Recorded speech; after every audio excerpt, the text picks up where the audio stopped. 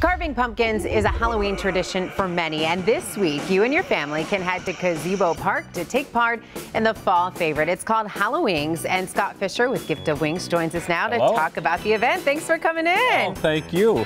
You know, this is a great event. It's in the historic downtown Greendale, and a lot of people have gone downtown and have seen this neat little downtown area.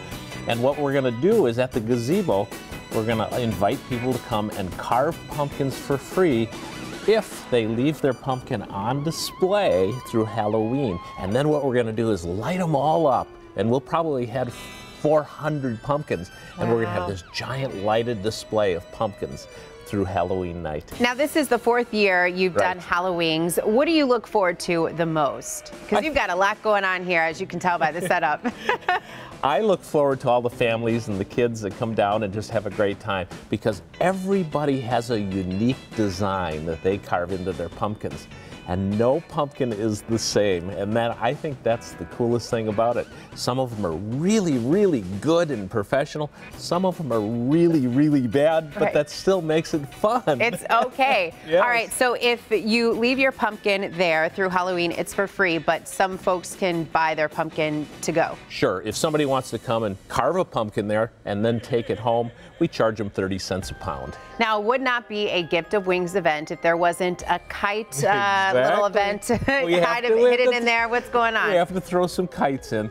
We're going to have free kite making for the kids. They're just little kites, but they're fun. They've got a pumpkin on them. And that'll be at the Gift of Wings store, which is right next to Gazebo Park. So that'll go on all weekend long as well. And it's been a pretty windy week, so that's always good for kite flying. It always is. And I should also add, we're going to have live music at Hallowings. I keep confusing it. Hallowings every night, starting tomorrow night, Thursday. And we're also going to give out free candy for the kids. There is a Halloween parade on Sunday. Costume contest on Sunday. Winnie the Witch is going to show up. She's a good witch. Okay. And we're just going to have a lot of fun. Anything else you'd like to add about Hallowings? Well, something I should say is that we do have food and beverages, but we're going to have apple cider, fresh fall favorite donuts, as you can see down here. And you're making these yourself? We're making these ourselves. All right. Well, thanks for coming in, Scott. We appreciate it as always.